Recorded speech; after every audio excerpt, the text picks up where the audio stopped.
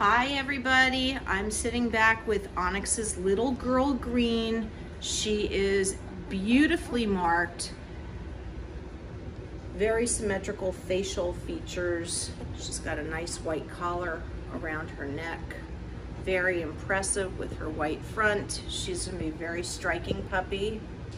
She's got a beautiful reddish blackish coat, so it's red undertones and then black tips on the tip of her fur. That may change as she gets a little bit older. She's got a lot of black in her tail. Starting to get a little bit of wave.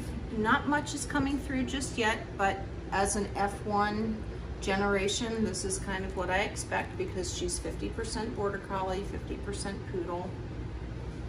Beautiful, beautiful puppy. This is little girl Green.